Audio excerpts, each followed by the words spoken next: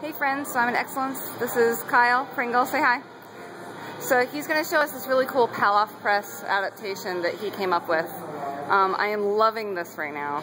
I'm super into it. So the deal is you just put one knee up. So instead of half kneeling on the ground, you just have one knee up and you do the Pallof from there. So the great thing about this is that you get this awesome glute activation from the rear leg. So he's keeping everything nice and tall and super straight. And he's just rocking this really nice open hip.